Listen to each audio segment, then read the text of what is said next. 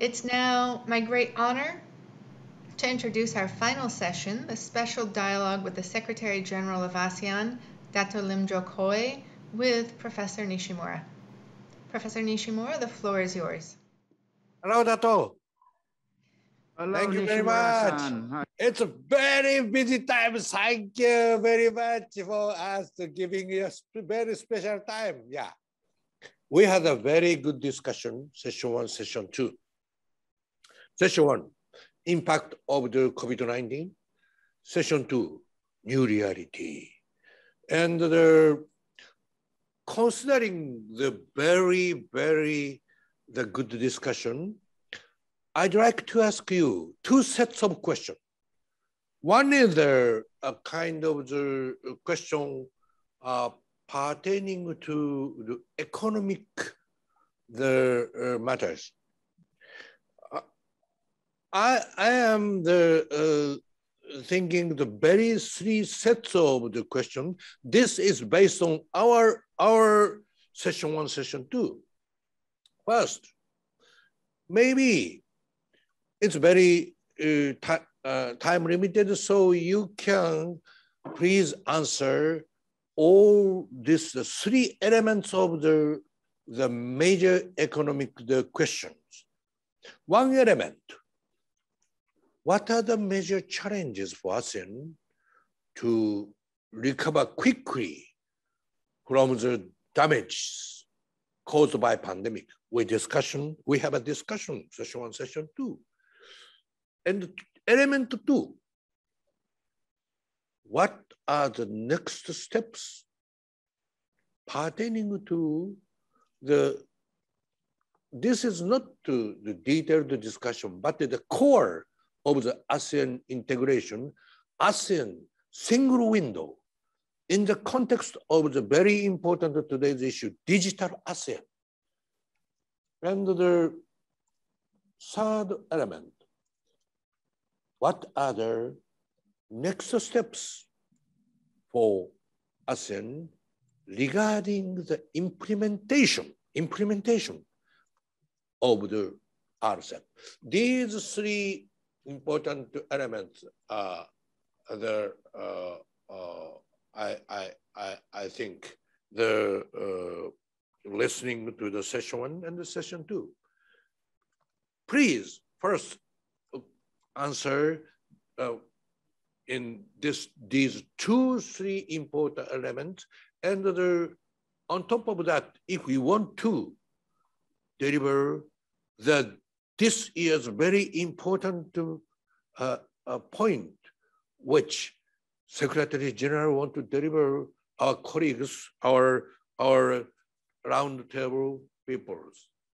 Okay, across your side, please respond to 1 set of economic matters. Yeah.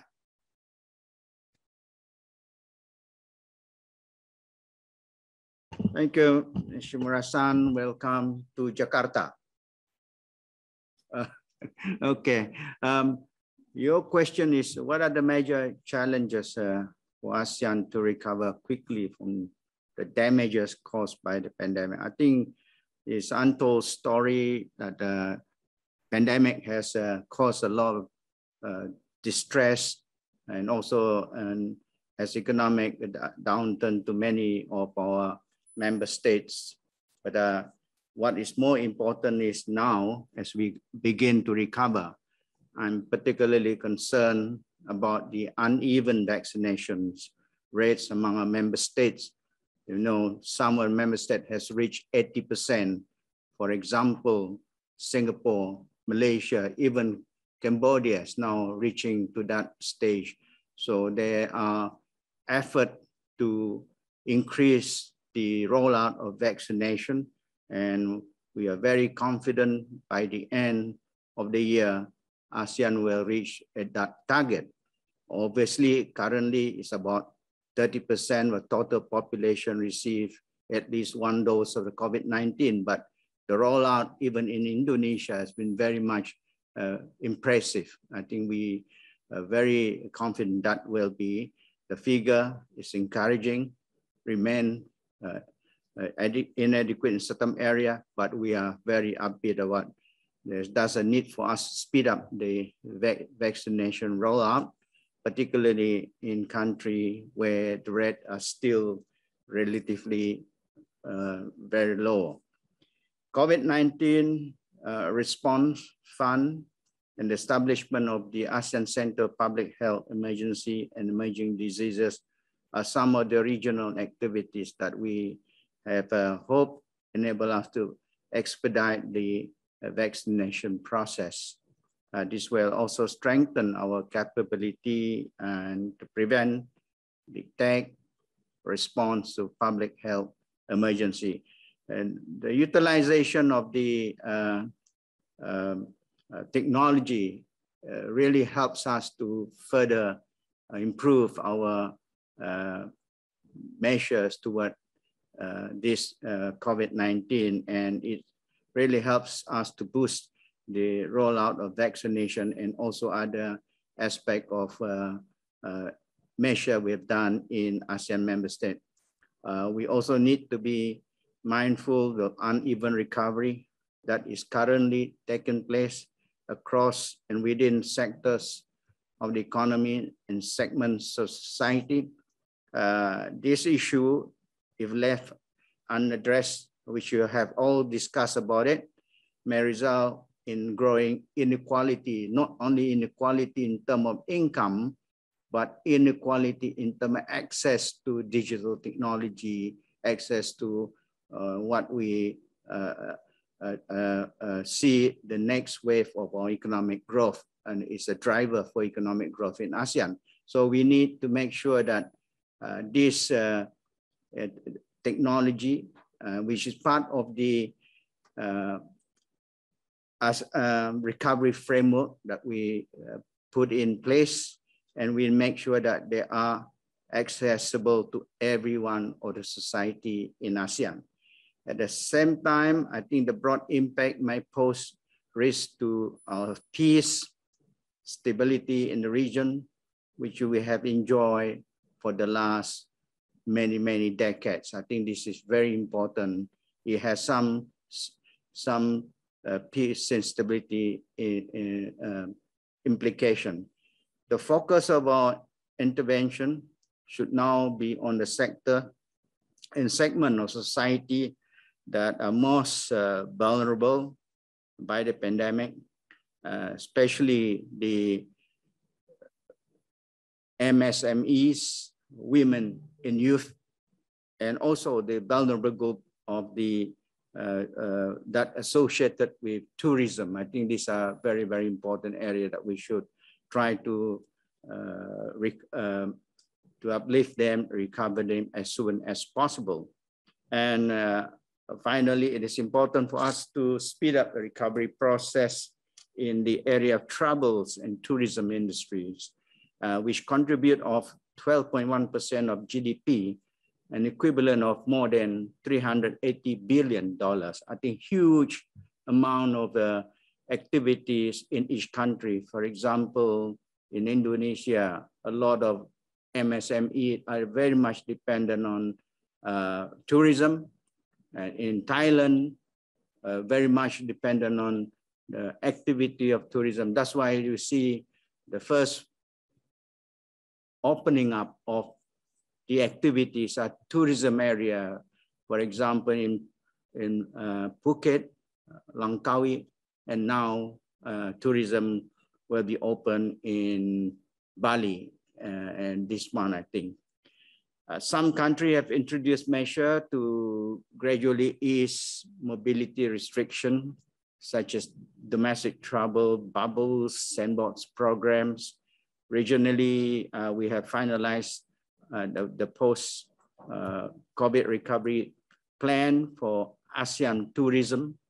We have expedited the implementation of ASEAN Travel Corridor Arrangement Framework, which was endorsed by our minister in August. This essentially facilitate business travels without, as well as other activity of essentials. Eventually we'll go to tourism travels, but without compromising public health and security.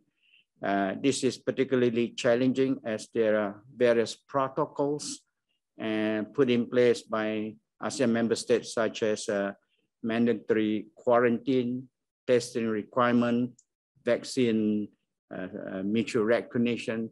These are areas where ASEAN travel corridors are now engaging so that we will be able to use this travel corridor next wave our opening. And hopefully the leader will endorse this in this month, and work has to be carried out in subsequently in the months to come. And tourism minister will be meeting in January in Sihanoukville, I think. And our health minister will be meeting in November in Indonesia. I don't know whether it's Bali or Jakarta or yet to be. I think these are the two events that we're looking how this ASEAN travel corridor can be further implemented and refined based on either bilateral or trilateral or quadrilateral, depending. But the framework is a provide a platform for further work to be done. On the next steps pertaining to ASEAN single window, I think context of digital ASEAN single window already operationalized in all ASEAN member states. I think the only region in the world that have this sort of arrangement, and 5 ASEAN member states, Cambodia, Malaysia, Myanmar, Singapore, and Thailand are able to exchange ASEAN custom declaration document through this platform, remaining ASEAN member state to join live operation this document within this year, I think 2021. Indonesia and Thailand have also confirmed their readiness to conduct end-to-end electronic phytosanitary certificate December 2021, which is expected to be live operation by 2022. With 3 document exchanges on 2022, ASEAN will be in a position as one of the most advanced region, transforming itself to paperless trading. We hope we will be trading without any papers, any document, or have to go through digital. This would add more confidence, I think, to the region as we achieve trying to double our intra-ASEAN trade by 2025. Doubling mean not in terms of percentage, doubling mean in terms of the volume, because percentage will be a little bit difficult to double it.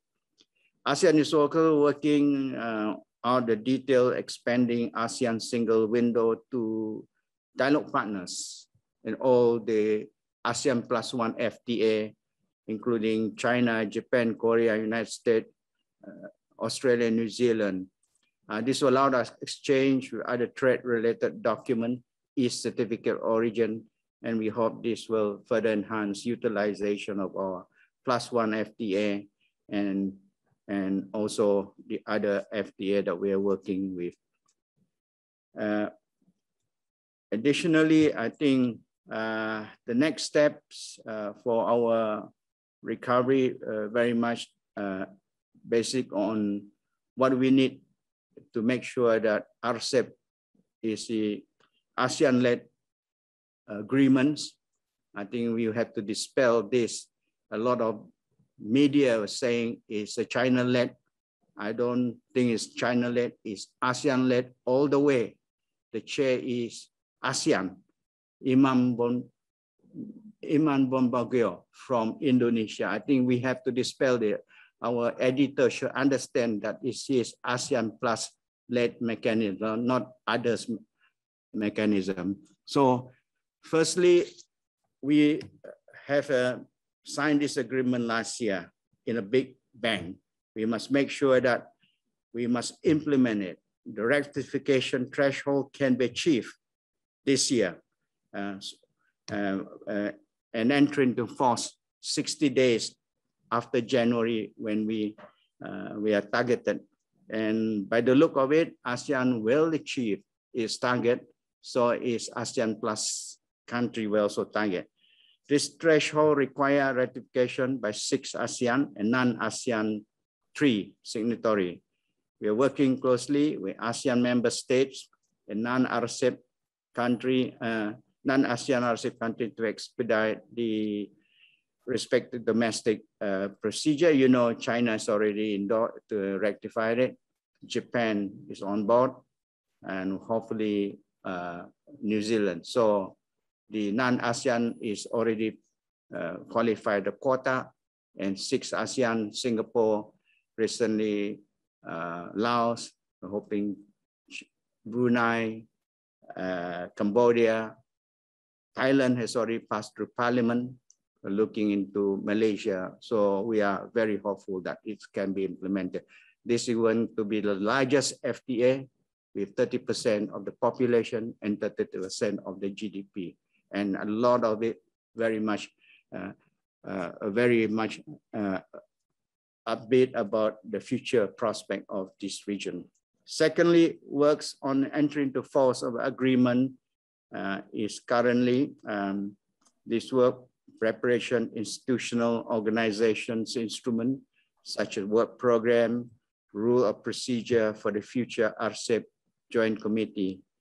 The work program on economic and technical cooperation also be discussed, as well as the establishment RCEP secretariat.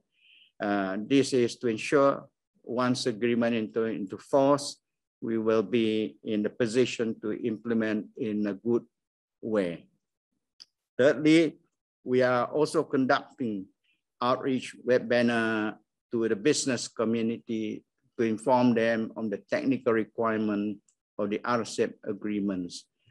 This agreement brings benefits to business and not only for them to understand the provision of the requirements stipulated in the agreements, but the Secretariat will work closely with East Asia Business Council, and we will organize so far 2 webinars on trade-related chapters, and we'll continue with other topics such as trade and services, investment, e-commerce in other chapters. We will really welcome this collaboration with the business people, other organizations to expand our outreach to other business. I'm sure similarly other non-ASEAN RCEP countries also doing this similar outreach to the business people and community. I think we need not only the business community, but also the public to understand what's all about. The public, I think, works underway to look into area where we can outreach to every one of us in ASEAN in particular. The next steps also, what we're doing is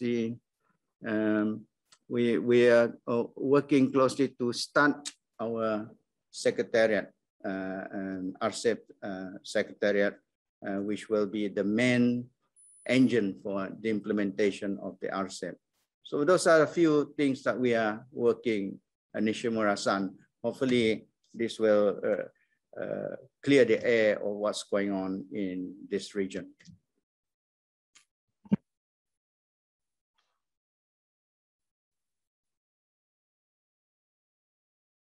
Nishimura-san, I'm sorry, we cannot hear you. Thank you very much. That ASEAN should be proud of ASEAN way. When after was proposed, nobody believed it, but ASEAN did it. The same, when ASEAN single window was proposed, nobody believed it, but did it. And RCEP, that was 10 years ago, next year, Chair Cambodia, 2012. ASEAN proposed. Yes, ERIA did a very important role to make a concept of RCEP. That's definitely, RCEP is ASEAN's proposal. And this did it. ASEAN way, the consensus way, is only way to overcome the most difficult question, and ASEAN did it. And Dato was involved for this ASEAN way for a few decades. When the afterwards proposed, Dato was directly involved in this achievement. RCEP, single window, Dato's excellent result of the for decades achievement. Thank you very much. ERIA would like to, ERIA has a responsibility to the implementation or to promote the RCEP because the fundamental research result was done by ERIA in 2012. You can see the mid-term review of the AEC 2015. Clearly, the RCEP was mentioned in the formal document. Next, Dato, thank you very much. Next is a relatively political or geopolitical interest of the journalists. The three elements, please bear in mind, and to answer these kind of the interest. This is also related with our sessions. First element, when can ASEAN outlook on Indo-Pacific be operationalized under the context of the broader geopolitical situation? And element two, what role can ASEAN play to maintain stability in the region during the US-China competition? And maybe this is a very sensitive, difficult question. So what are the next steps to bring the agreed 5-point consensus on Myanmar to fruition? Maybe not necessary to respond to individually, but please, considering these three elements, we would like to listen to your Dato's the opinion. Thank you, please. AOIP is not new. I think has been in the ASEAN program for quite some time, only that we have endorsed the concept of AOIP in 2020. And since adoption, the AOIP has served as one of the key reference for our external partner in promoting real cooperation in ASEAN. We're welcoming the development of increased number of partners, likewise manifested the support for AOIP. Our focus in AOIP is very much the same as that people, rule-based, all those principles, but the key element in our AOIP is cooperation.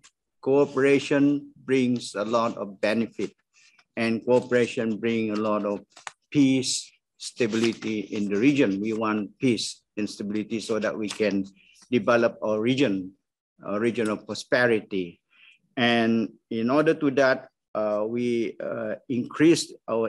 reinforce our utility of the AOIP as a framework for cooperation between ASEAN and its partners. I think that ASEAN can pursue a discussion on how to mainstreaming and operationalize most of these key priority area where there's a lot of convergence in all AOIP concept, whether it's in Japan concept or US concept or EU concept and other people's concept in the area of maritime cooperation. I think even India.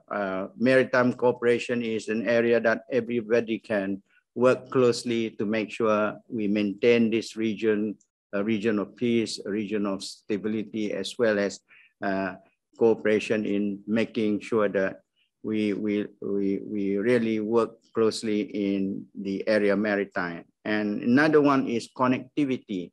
Connectivity is key to the development of the regional peace and security. We have master plan of ASEAN connectivity, we have a Belt and Road, we have other connectivity. I think we can see where there's synergy, where there's a convergence. We can work closely in order to enhance connectivity so that this will further increase prosperity in the region. And certain connectivity need to be able to work closely. The other elements within our AOIP is sustainable development, and we can work closely with the UN on some of the sustainable development agenda, as well as our agenda in the ASEAN Blueprint 2025. And there are so many other economic activities in the area of Indo-Pacific. I think we can work out, see how we can best agree among ourselves and develop those area of cooperation. And this can be done to various other ASEAN-led mechanisms, including ASEAN +1. We will be working with ASEAN +1 country. We can work within EAS. We can do with the ASEAN +3 and other region. So that's AOIP. Work is in progress to implement AOIP, and hopefully because of the pandemic, there are so many activity was postponed or canceled. And I hope that when the pandemic recedes, there will be a lot of activity in the area of cooperation in AOIP. And for that, we want to see this region maintain peace and stability. And for that, we see the US and China dialogue, a major trading partner of ASEAN. China is #1 trading partner and increasingly important investment for FDI for ASEAN. The same as US is a #1 investment to ASEAN and also #2 major trading partner. And we will see that they have contributed substantially to the economic development and economic growth of the region, thus in a way helping us to increase our community building. I think we want to see some stability in the relationship between ASEAN and China, and these are all augurs well for every one of us, including them. So we see the ASEAN primary contribution to the region peace stability are twofold. One is building community among its members and to ensure that we have a peace and stability in the region. Hence, one or less area in the region could be a source of instability. We don't want to see that. We want to see a peaceful, good relation between the two big giants, and the competition will be very healthy, but at the same time, we want to make sure they are within the context of prosperity in the region. On the other hand, ASEAN also provide platform for dialogue and cooperation for regional countries, including US and China. While both the US and China have their own bilateral channels of dialogue, their presence and participation in ASEAN-led mechanism, such as East Asia Summit, ASEAN Regional Forum, ASEAN Defense Minister Meeting, plus provide them another platform for interaction, which they could convey amidst their peers as well as their respective position on issue. This mechanism is provide them with the opportunity to pursue, I think, cooperative undertakings and to develop confident measure and foster better understanding among their respective officials and people. I think methodically, the challenge for ASEAN is just for other stakeholders in the region, how to ensure there is interest, their interests, and not disregarded as a major power to pursue this. The need for ASEAN to be relevant as possible, as all more needed at this time. I think the bright side is that both US and China continues to pronounce the support for ASEAN centrality, as well as ASEAN being the driving force in the regional affairs in this region. We hope such manifestation of support would be pursued substantively and enhanced in the future. And in the area of Myanmar issue, I think this is an issue where our friends in the media are very much interested. I know the 5-point consensus call for one's immediate cessation of violence in Myanmar, dialogue among key stakeholders, special envoy of ASEAN chair, and provision of humanitarian assistance through AHA Center, and special envoy delegation to visit Myanmar. We have a special envoy being agreed by ASEAN. Special envoy is very much seized with the work on helping to bridge the gap that's happening in Myanmar, and hopefully that special envoy will be able to go there and have some discussion. And this all depends on how we see the position of the situation there. We want to see Myanmar to be stable because they are part of ASEAN, and unstable Myanmar has an implication to ASEAN. So the special envoy is very much seized with all these elements. But on my part, I think I'm head of humanitarian assistance in ASEAN. I have done my part by the consensus for is to provide humanitarian assistance to Myanmar through AHA Center. We have a pledging conference to support the Myanmar humanitarian assistance convened on the 18th of August 2021. We managed to raise amount more than $8 million in monetary and in-kind contribution, pledges by either medical supply, equipment, or vaccine. We continue further to receive pledges in contribution around 2 million after the pledging conference. So we are very grateful that our dialogue partner and ASEAN friends, member state, very much come up with this pledging, and we hope more pledging will be given to us by our friends in the future. The first batch of the humanitarian assistance to Myanmar, comprising of 1.1 million worth of medical supply and equipment, was handed to Myanmar Red Cross on the 15th September. And item delivered in the batch will be distributed to our to hospitals in various other parts of Myanmar through Red Cross. Preparation is also underway for the second batch of humanitarian assistance later this month, and the third batch in November. In order to effectively carry out this plan, ASEAN cannot work alone. ASEAN must work constructively and in a practical manner with our partners, of course, with friends and among ASEAN member states. It is important that we should not politicize ASEAN humanitarian assistance in Myanmar to ensure that support reaches to the effective community in needs in expedited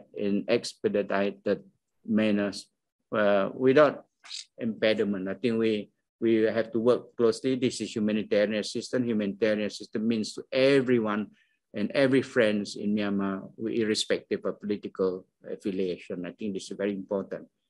I think in conclusion, I think a peaceful resolution to the current situation rests on the people of Myanmar. I think the Myanmar people has to resolve themselves. Of course, we can help them, and it won't be reached overnight. It will take some time.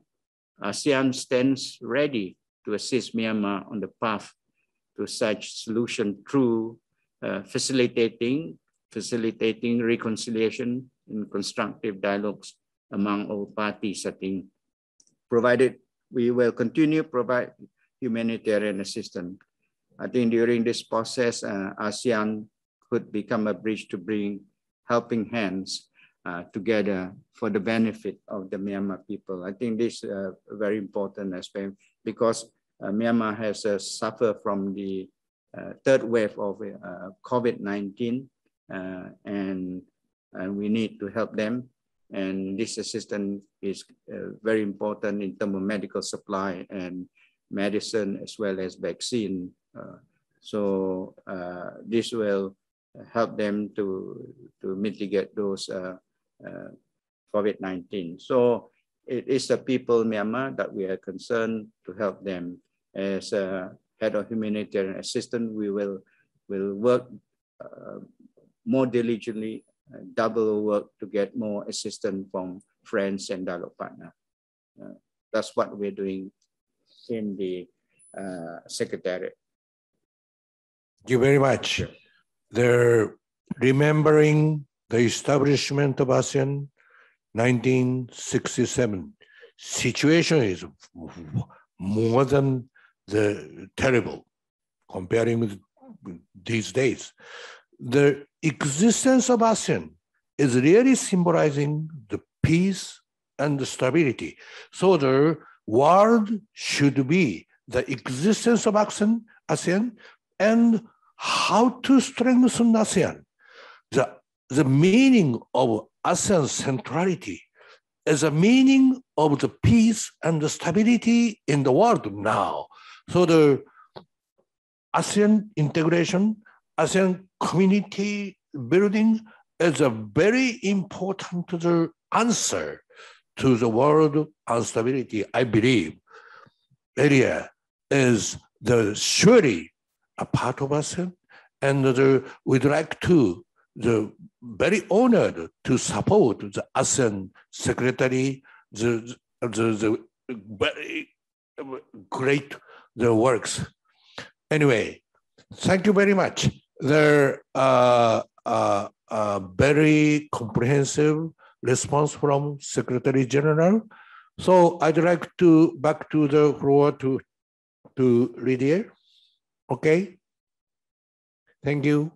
Gentlemen, thank you so much for an excellent discussion. And Dato Lim Jock Hoi, we are honored and so very deeply appreciative of you taking the time out of your extremely busy schedule to share your deep and rich knowledge and insights with us today. So thank you from all of us.